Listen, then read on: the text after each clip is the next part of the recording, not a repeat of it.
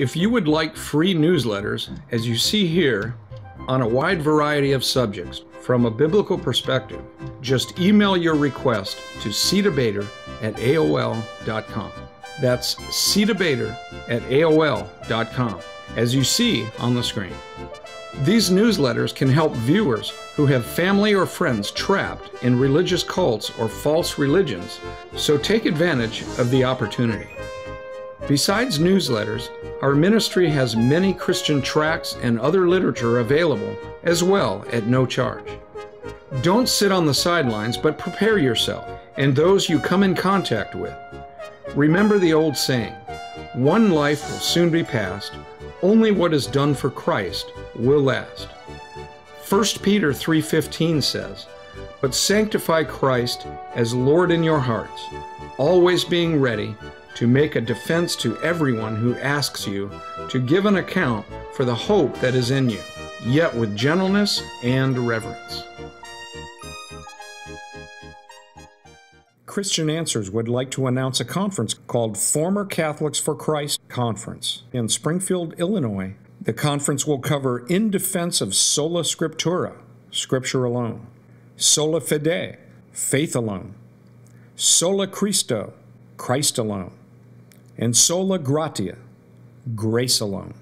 4 guest speakers: Robert M. Zins, Director of A Christian Witness to Roman Catholicism, author, conference speaker, and apologist. Mike Gendron, Director of Proclaiming the Gospel, author, conference speaker, evangelist, and apologist. Tim Kauffman, author, conference speaker, and apologist. Cecil Andrews, Director of Take Heed Ministries from Northern Ireland, conference speaker, and apologist.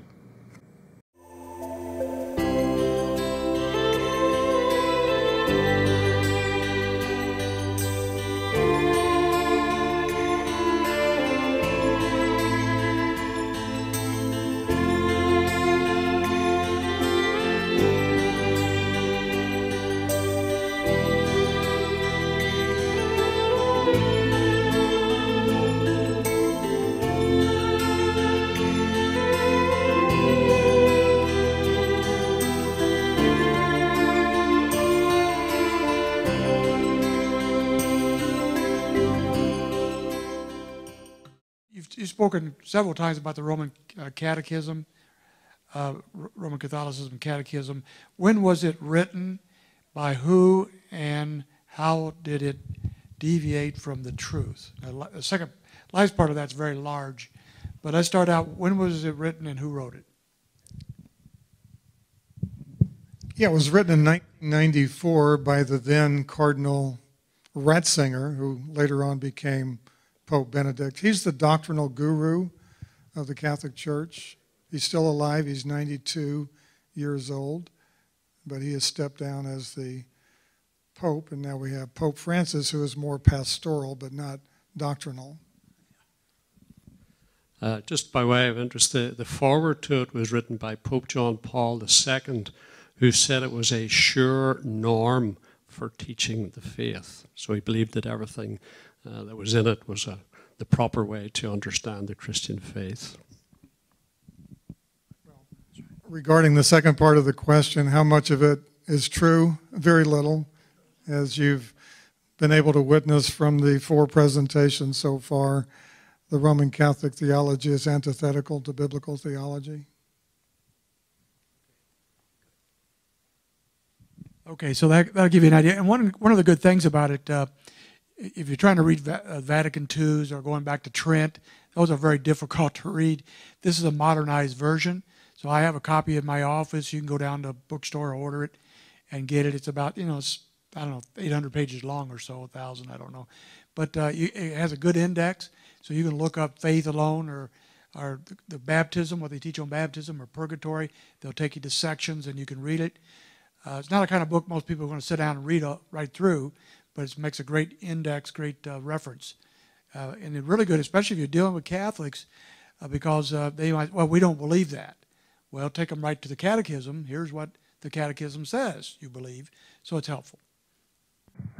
If I could add something to the Catechism, it's important to know that when you're talking with Roman Catholics and you ask them what they believe, they often will just say, well, I'll just go to my catechism. I'm sure I can trust the catechism. But the catechism is shifting sand. And there was one in 1869 that denied that infallibility, papal infallibility, was an article of the Catholic faith and that it was a Protestant invention. And then the next year, they invented papal infallibility, and the catechism was updated to say that the Catholic Church has always held that the Pope is infallible, and it's an apostolic teaching. The original edition of the 1996 catechism accidentally said that it was the Pharisee who went home justified instead of the tax collector. And it also said that capital punishment is a valid institution of God. And Pope Francis recently updated that catechism to say that, no, we don't believe that capital punishment is good. It's shifting sand, and that's the important thing to know. Well, on the one hand, it's a great reference. Mm-hmm. On the other hand, it just changes all the time. Yeah. So there's no truth in Roman Catholicism. There's just stuff that they said, and then more stuff that they said. Okay, very good. Here's another question, very general question, but very important one. How do you answer someone who says the Bible is corrupted and out of date? So we're talking about sola scriptura. How do we know it's not corrupted and out of date? Big question, I know that. Somebody have a little answer? Well, the Bible has much to say about itself regarding Scripture. It is inerrant. It is infallible. It is eternal. It's forever settled in heaven. So we can look to the original manuscripts and know that what we're reading is not corrupted. What's corrupted has been some of the translations. We talked a little bit about the Jehovah's Witness. They have corrupted the translation of the Bible. The Roman Catholic Church has done the same. In fact, the original English version of the Bible that was taken from the Latin Vulgate actually said that in Genesis 3, she will crush the head of the serpent, referring to Mary. That's why you can go into a Catholic bookstore today and you can see a statue of Mary with the serpent's head under her heel on top of a globe. It all goes back to the misinterpretation, mistranslation of Genesis 3. Anyone else? I would have to respond to anybody who said that with the question of what makes you think so. Because there's something behind that statement that the Bible is out of date, it's corrupted. And just don't panic when they say that. Just ask for more information. What makes you think so? What part of the Bible do you think is corrupted? How do you think we have our Bible? What do you, as Mike says, what do you think the Bible says about itself? And then I think I would appeal to Jesus Christ. If they were a Christian saying that the Bible is corrupted and not trustworthy, I would say then Jesus Christ is fallible for sure, and he missed the point because it was Jesus Christ who quoted the Word of God when he wanted to make a point. And he quoted it exactly as it was written. Now there are times when parts of the Old Testament are brought into the New Testament with further and greater explanation because of the redemptive history moving forward. But in the main, all of the writers of the New Testament referred to the Old Testament as the Word of God, sure and certain. And so I usually get better results if I ask people to explain themselves and to explain what do you mean by corruption and why would you say such a thing? And then maybe you could take it one step at a time with them and point out that perhaps they didn't really understand the preservation of the Word of God by God and the authorship of the Scriptures by God. It's all God-breathed, without error. And maybe they just don't understand that sort of thing. But I think the best thing you could do is just ask them questions why they are asking you these questions. Where is it coming from? And that usually opens up a dialogue. I'd want that. Yeah, I would endorse what Rob has just said. I think it's a good thing to sometimes answer a question with a question. Because again, just slightly different, you hear people saying there's so many contradictions in the Bible. Well, my response to that is, well, can you give me an example, please? And very often what they try to come up with is not actually a contradiction if properly understood in the context and so on. So responding to a question with a question, I think, is a good strategy.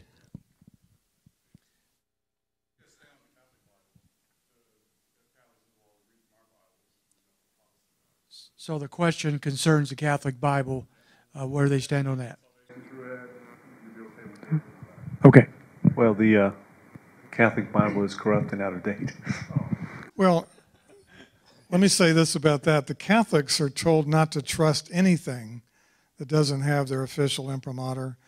They're definitely told not to trust any Protestant Bible. So my encouragement to all of you is if you have a Catholic who owns a Bible, sit down with an open Bible of their own.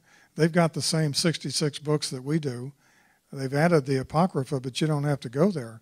Take them down the Roman road. Show them justification by grace alone, through faith alone, in Christ alone. So what you do is you want to eliminate any obstacles for them coming to faith. So rather than using your own Bible, open their Bible and lead them to salvation in that. Yeah, and I'll add that I came to Christ reading the New American Bible, which is a Roman Catholic translation. When I said that a Roman Catholic Bible is corrupt and out of date, I'm talking about the Vulgate that Jerome translated. He was simply not equal to the task, and he really did corrupt the Scriptures. So you can't trust the Vulgate. Now, the problem is that's the official version of Roman Catholicism. That's the official Bible. So the Vulgate is not to be trusted because it says Jesus came announcing the gospel of the kingdom, which was do penance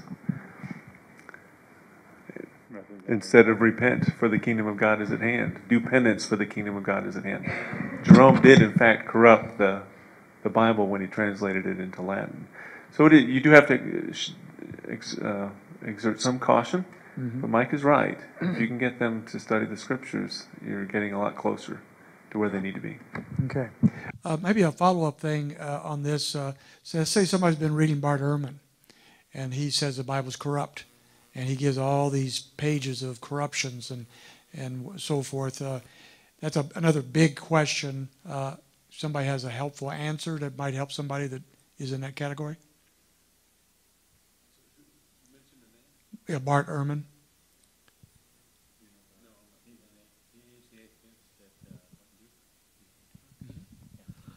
I don't know a lot about Bart Ehrman except that he is a total apostate who once professed faith but has drifted away totally. He has written helpful material on the historicity of the life of Christ, but he certainly doesn't go with what is contained in the Bible. He doesn't believe it. But that's about as far as I know where Bart Ehrman is concerned. And I would encourage them to look to the Lord Jesus Christ, who said, I am the truth. He said, my word is truth. He said, I came to testify to the truth. He said, everybody on the side of truth listens to me. So if you're really honestly seeking the truth, why would you look anywhere else other than Christ and his word?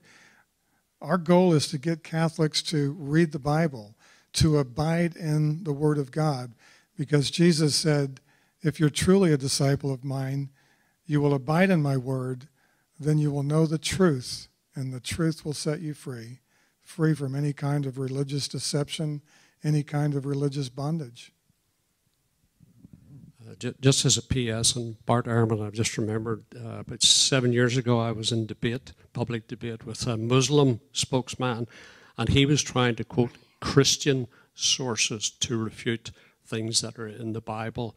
And one of the Christian sources he referred to was Bart Ehrman. So that shows you just how far Bart Ehrman has drifted. Yeah, I would add as well that in my experience, take it one step at a time. You can be overwhelmed by accusations. somebody can come up to you and say, I don't believe there is a God. Prove there is a God to me. Well, it only took 2 seconds to say that, but it's going to take more than 2 seconds to undo that. So, whether you're accosted by an atheist, or I did a conference in New Jersey once, and I gave what I thought was an okay message. I mean, I never try to critique myself. That's too dangerous. But it seemed that the audience was responding well, and there were these 3 guys waiting for me. And I walked out the side door because I just felt I didn't want to talk with these 3 guys, but they followed me. And one of them said, you know, that was a pretty good message. Why don't you use the Word of God next time? And I said, I thought I did. And they said, oh no, oh no. You used a corrupted text. Anybody who doesn't understand that the King James Version of the Bible is the only pure translation handed down by God, inspired by the Holy Spirit, simply is using a corrupted text. So I said, how am I going to undo this in 10 seconds? And I think the Lord was with me, and I've never forgotten it. I just looked at him and I said, what part of God's truth have I corrupted in the message that I just gave?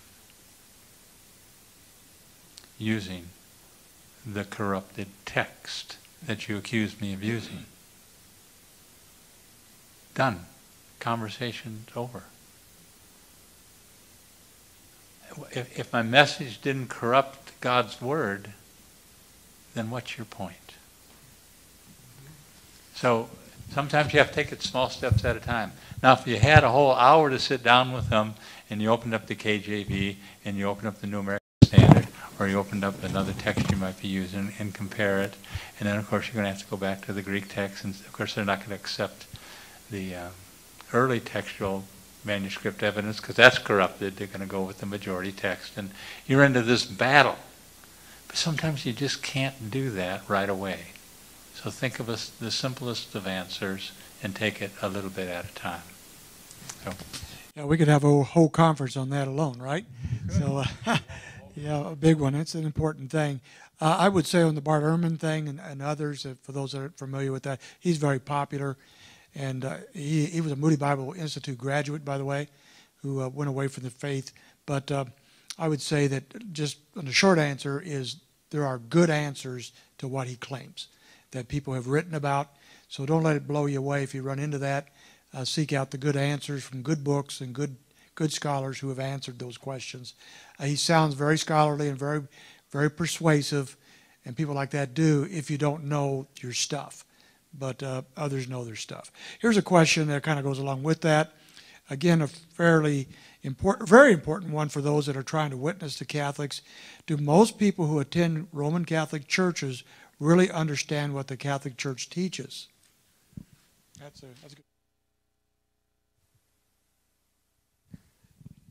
I would say that most Roman Catholics don't have a full grasp of what their church teaches, because I know former Catholic priests like Bart Brewer and Richard Bennett, they would have encountered people as they were seeking to witness to them now that they themselves had been converted.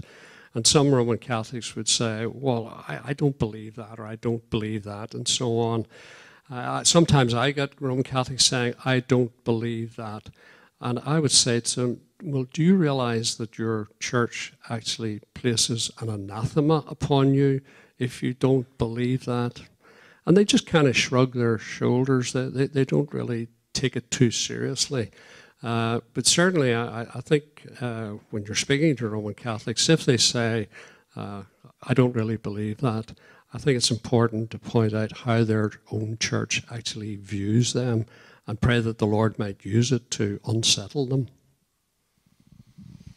Yeah, that's why it's important to ask questions while you're witnessing, because when you look at 1.2 or 1.3 billion Roman Catholics, it really covers a very broad spectrum.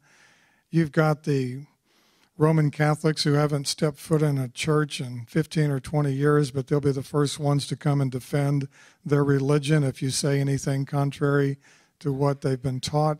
Then you've got the twice-a-year Catholics who come on Resurrection Sunday and Christmas, all the way to the other extreme where you've got very devout Roman Catholics and even some of the former Protestants that have apostatized and become Roman Catholics. They're now the teaching authority of the church, and many Catholics are now listening to these former Protestants to learn how to defend the Catholic faith against evangelicals who come witnessing to them. So you've got a complete spectrum of Roman Catholics, but what I like to do when I engage Roman Catholics is just ask them, how does your church or religion teach that you have any hope of going to heaven?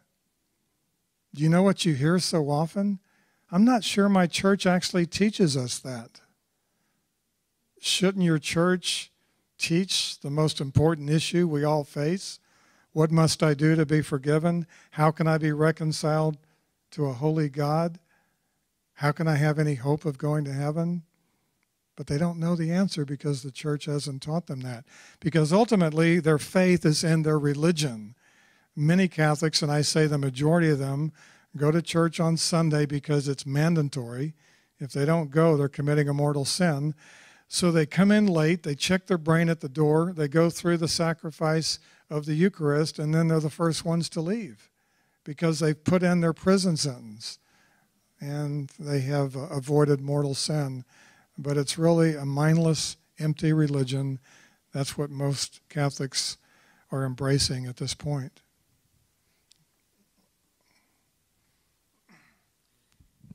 Someone has asked a question that kind of goes with that concerning eternal security. The Church of Rome teaches that you can be severed from Christ. They reference here Galatians 5:4, 2 Corinthians 6:1, that by doing certain things you can lose your salvation. Of course, that's a big part of Roman Catholicism. So you've already touched on that a little bit, Mike, but let's follow up a little bit more. So how would you answer a Catholic who believes they can lose their salvation, or maybe lose it on a regular basis? You know, that whole issue. Well, I think if everyone has been listening carefully, in Roman Catholicism, you're never allowed to have assurance of salvation. It's a bit like snakes and ladders. You know, you get up so far and you're doing well, and then down you go, and you got to start again. You know, one day you're justified, the next day you're not justified. So really and truly, there is absolutely no assurance of salvation. So yes, they do believe you can fall out of a state of grace, and that's when you have to go back to the sacraments to get your grace supplies topped up again, and that will enable you then to do works which will merit favor in the sight of God. So in Rome, there's no assurance of eternal salvation. That would be a mortal sin, the sin of presumption, and to assume you're going to heaven, according to Rome, will actually take you to hell. Yeah, the real key here is, have you been born again? The Bible makes it very clear, anyone who has been born again can never die again spiritually. How can anyone who has been made perfect forever now be made imperfect? You know, the promises of the gospel are there throughout Scripture. Now, some of the difficult verses in Hebrews 6 and 10, I think you might have been referring to, these are for professing believers who sit on the fence. They have the head knowledge, but they have not been born again. And so the warnings are for them to trust in Christ alone, believe that you're saved by grace alone, through faith alone, in Christ alone, according to Scripture alone. Once you have been born again, born from above, then there's every promise in the Bible that says you can never, ever lose your salvation. It is a free gift of God, and our salvation is secured by the promises and the power of God. I encourage people to read 1 Peter chapter 1, where it shows that our eternal inheritance is reserved in heaven and kept by the very power of God. Is there anything in this universe more powerful than God? And yet that's the promise. The inheritance is kept by the power of God for those who have been born again of the Spirit. Yeah, I would say the category of salvation is foreign to Roman Catholicism. You can't lose something that you've never had, and you can't lose something that you're not familiar with. So it would be an oxymoron for a Roman Catholic to say, I lost my salvation. The best he could say would be that my sins have rendered me, in the eyes of God, right back to the beginning of where I started. And I have to start over again. It's as Cecil said, there's no teaching or explanation of salvation itself. It's a foreign concept to them. They're just simply hopeful of going to heaven by gathering through the sacraments a good amount of grace from God that will secure at least a landing in purgatory. I have said in response to the salvation issue many times to Roman Catholics, even those in my own family, they are not good enough to go to heaven ever, and they're not bad enough to go to hell ever. And thank God for purgatory, because that's their safety net. So if you say there is no purgatory, you're either going to one place or the other. That would be very difficult for them to grasp, to understand, because they're counting on the safety net. But that's exactly what you have to do. There is no purgatory. You're either going to heaven or you're going to hell. Now let's talk about what does the Bible teach about getting to heaven and avoiding hell. But yeah, it's a different language for them because they're not allowed to think in those categories. Yeah, sure. This one over here? Oh, bottle.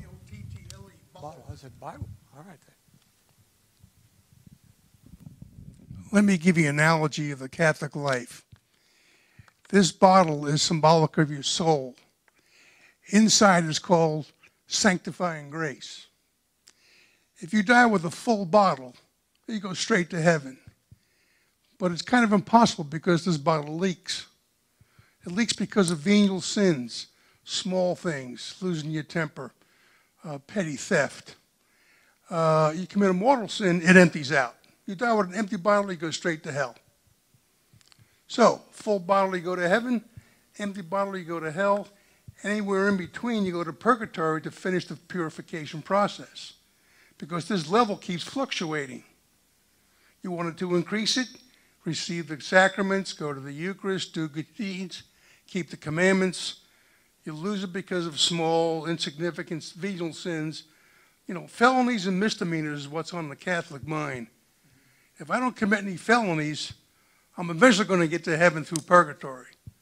So the felonies are murder, bank robbery, adultery, and missing Mass on Sunday. So if he goes to Mass, he's going to get to heaven. Thank you. You can have the bottle. Okay, that's a good analogy. That kind of follows up on a little bit, though. Another question has to do with justification is a process for the Roman Catholics, so they're always in process, like you're saying there. So at what point would there be a final justification? So I'm going to move into a two-part question here. We've got the process of justification of ultimately leading to a final justification when you are in heaven. How would a Roman Catholic ever know when they're going to get there? Well, yeah, when I'm speaking about the difference between evangelical justification and Rome, I say, you know, Rome is a process, whereas the biblical justification is a pronouncement. It's a legal verdict handed down by the righteous judge of all the earth. And the justification process for Roman Catholics starts at baptism, and you get the initial dose of grace, and then as you become a teenager, you start sinning and you lose that, and you've got to get it re-topped up again through confirmation and then through the Mass. And all of the sacraments are always topping up the justifying grace that you've lost because of sin.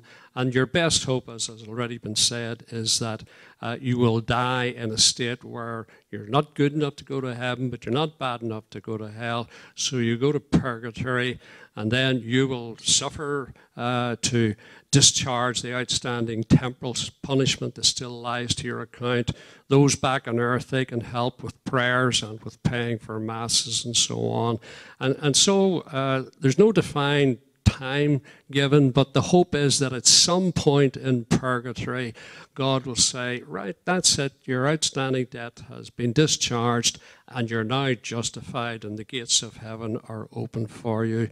So it's, the living and the dead are captive to the Roman Church and have to pay in to try and get some soul eventually justified. So that's the process as I understand it. Yeah, the major difference between biblical justification and Roman Catholicism is the Bible says that justification is instantaneous. You have the picture of the gavel coming down in heaven, and you're acquitted of your sin. You're pronounced righteous, not because you are, but because the righteousness of Jesus Christ has been imputed or credited to your account. But in Roman Catholicism, justification is temporal, and it's infusion. You have to receive more and more sacramental grace to become more and more inherently righteous. In Roman Catholicism, it is not a legal declaration. They define justification as becoming inherently righteous as you become more and more righteous through the sacraments and through good works. Biblical justification is forever. By one offering, he is made perfect forever, those who are being sanctified. In Roman Catholicism, every time you commit a mortal sin, you become de-justified.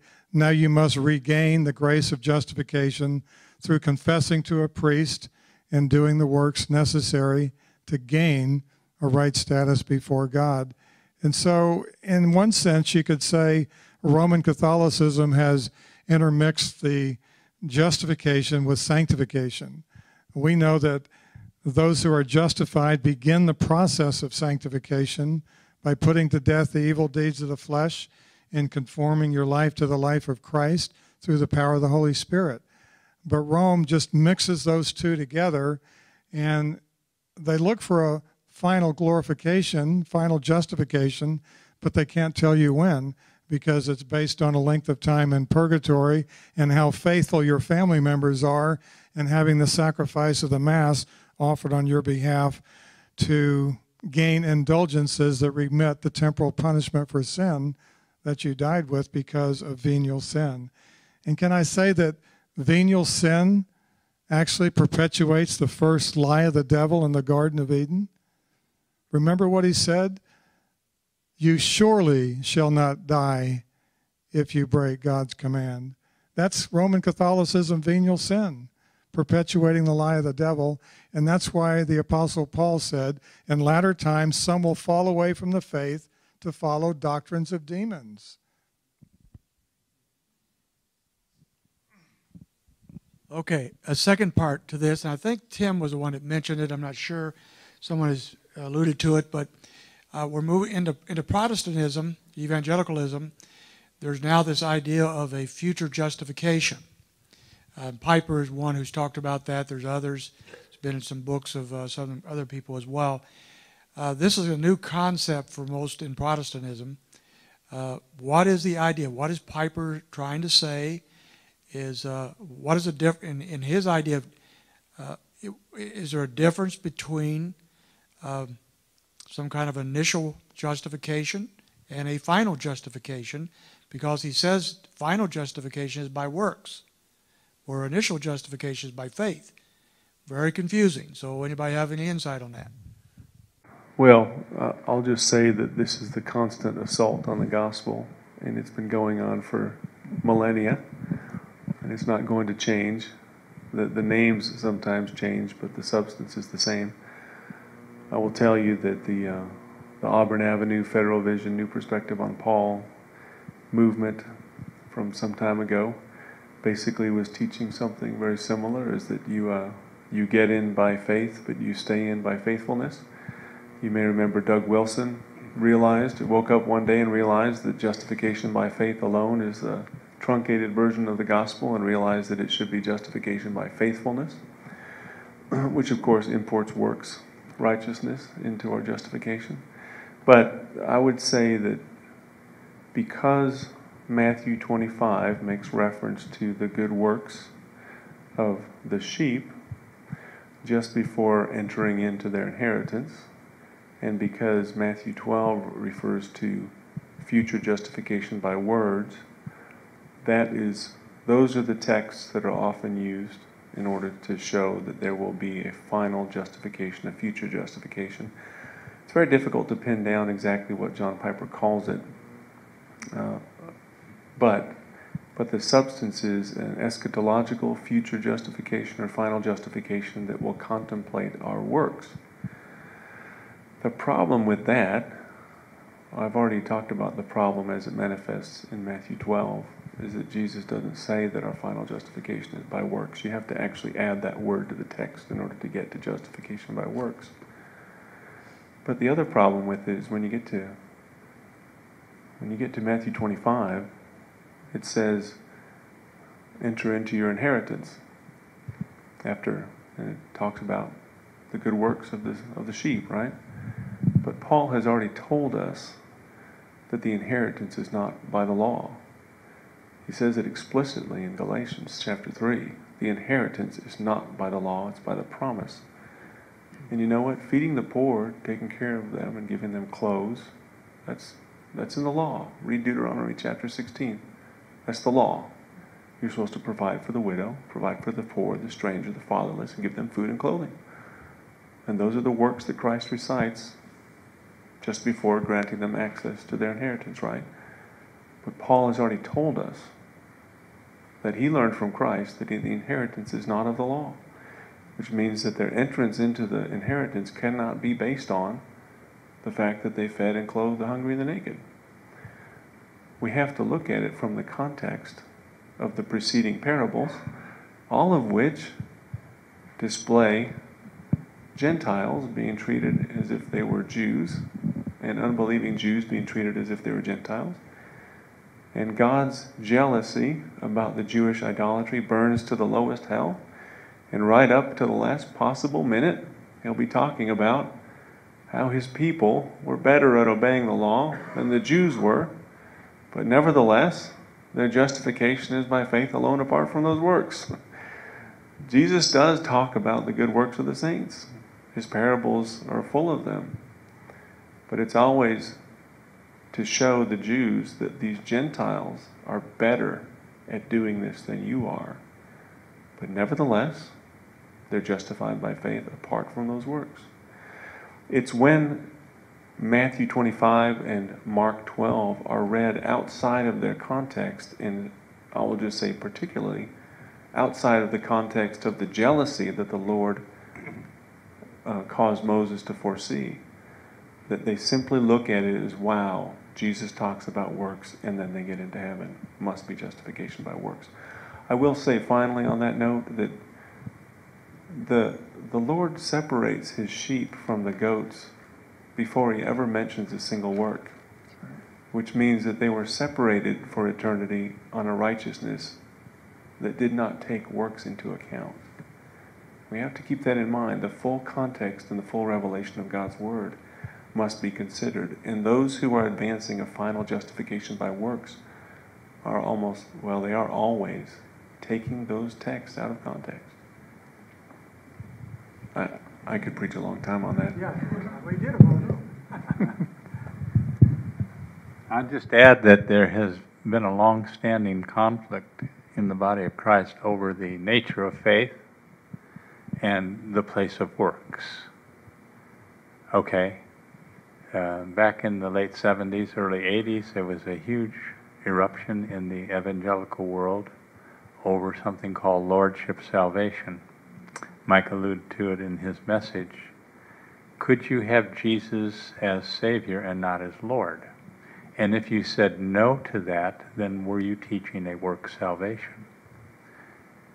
Well, all of this goes round and round and round, and still is going round in evangelical circles. So it doesn't surprise me that there are those who would want to take good works done in faith and make it as a portion or partial ground of their future justification. But I think if you don't get faith right and the nature of faith, then you're going to have these kinds of problems. And I wrote an article in response to John Piper's view, because I think he's wrong.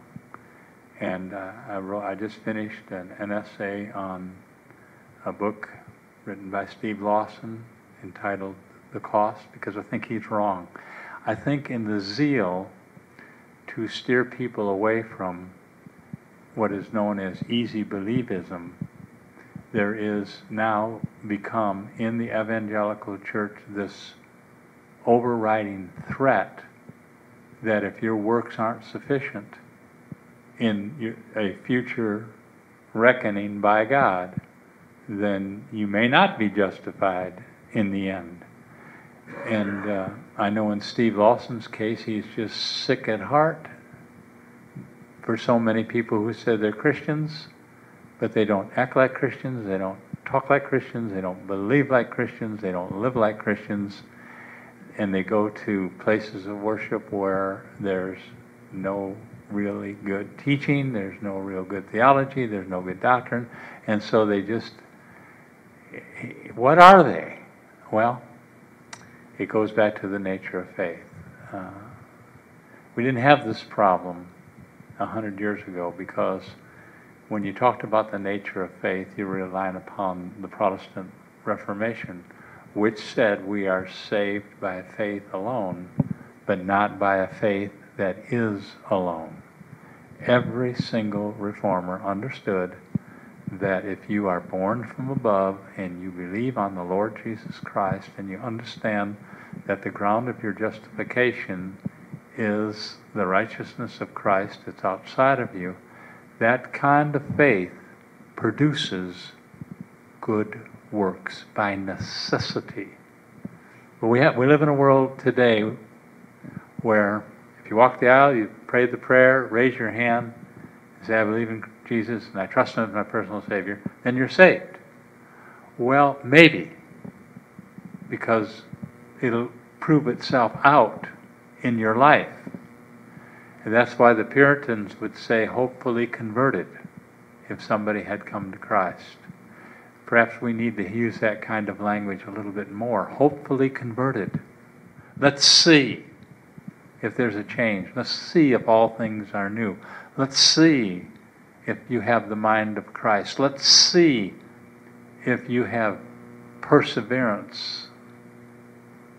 And if not, then let's go back to where you started.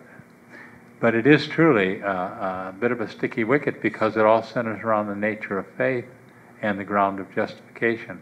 So I just want to be on record as saying that I don't believe that there's any other ground of justification now or in the future other than the righteousness of Christ imputed to us. And works add nothing to it. They just give proof of it.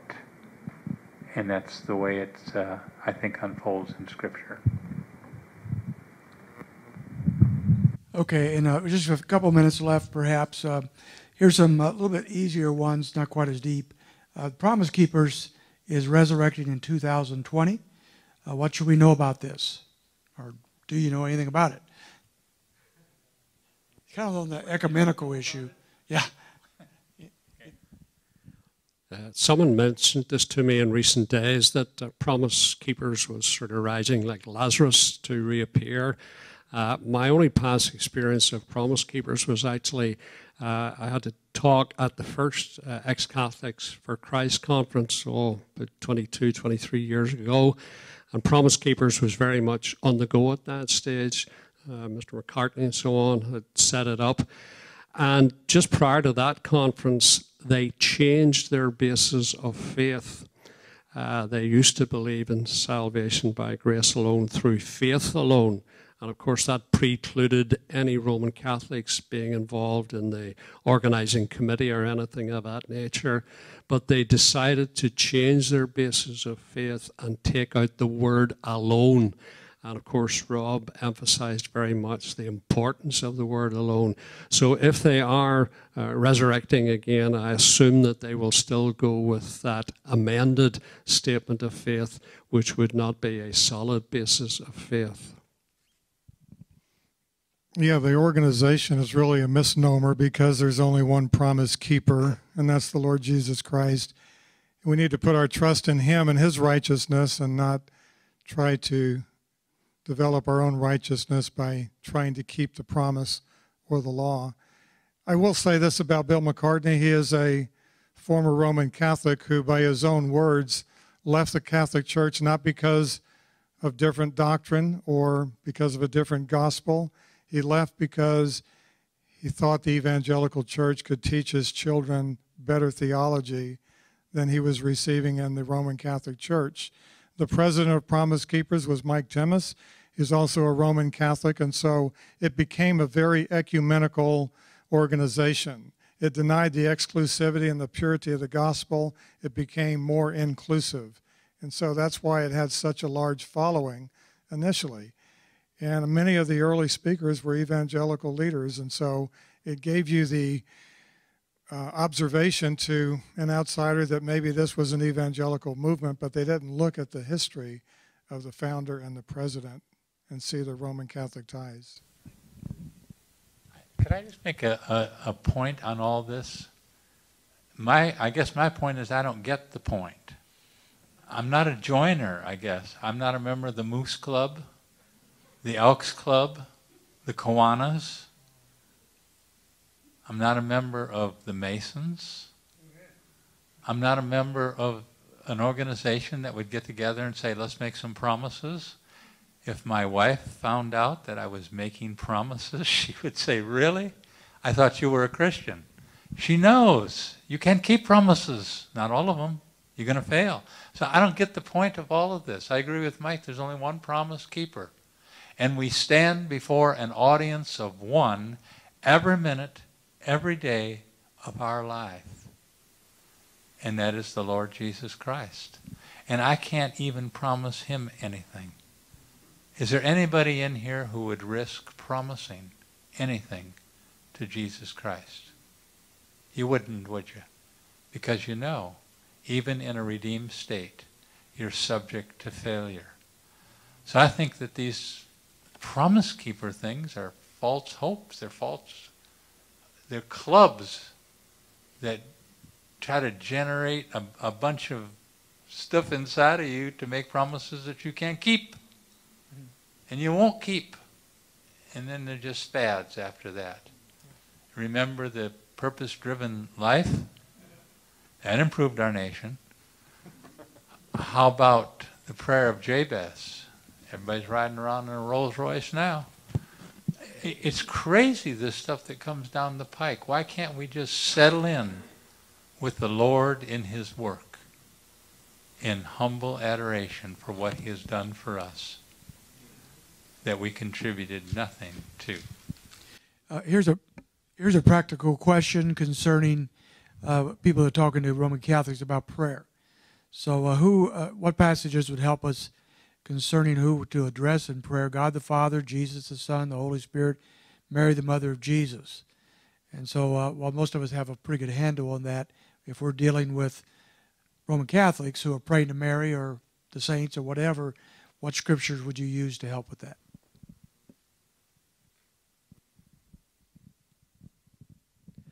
Well, it's clear in the Word of God. The Lord himself was asked by the disciples, how should we pray? And so he gave them a model prayer, our Father who art in heaven.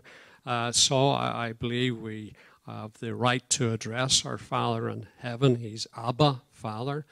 I think it's right, too, to pray to the Lord. There are occasions where people prayed to the Lord. I think of Peter walking on the water, and all of a sudden he started to sink, and so he prayed, Lord, save me, he cried out. Stephen, as he was dying, prayed to the Lord, Lord Jesus, receive my spirit. And I think so we can address the Father and the Son in prayer, motivated by the power of the Holy Spirit. As regards praying to Mary or other departed saints, personally I regard that as necromancy. These people are dead, and we are not to seek to communicate with the dead according to Deuteronomy chapter 18. And so it's taking you into the realm of the occult. And I think the responses that people get to these prayers, particularly to Mary, where you maybe get these apparitions supposedly appearing, I think those are occultic and demonic in nature. So no, we don't pray to dead people. We pray to the Lord and the Father in the power of the Spirit. Yeah, we pray to the Father through the Son. Jesus is our one mediator between God and man. And so that's why we pray to the Father in the name of Jesus Christ. But I challenge Roman Catholics who believe that they need to pray to Mary, the repetitious prayers. You know, Jesus said don't pray repetitiously like the pagans do. But also I challenge them, show me one place in the Bible where any God-fearing man prays to anyone other than God. Our goal is to get them into the Scriptures. Tell them if you can find one instant where a God-fearing person prays to anyone other than God, then I'll start praying to them as well. Challenge them. Get them into the Word. If you like our YouTube channel, please subscribe by clicking on the subscribe button and then by also clicking the bell above to get an automatic update whenever we produce another YouTube video for our See Answers TV channel. Please share our videos with your friends and relatives. May God bless you. Only one life will soon be passed. Only what is done for Christ will last. See related videos by tapping or clicking screens.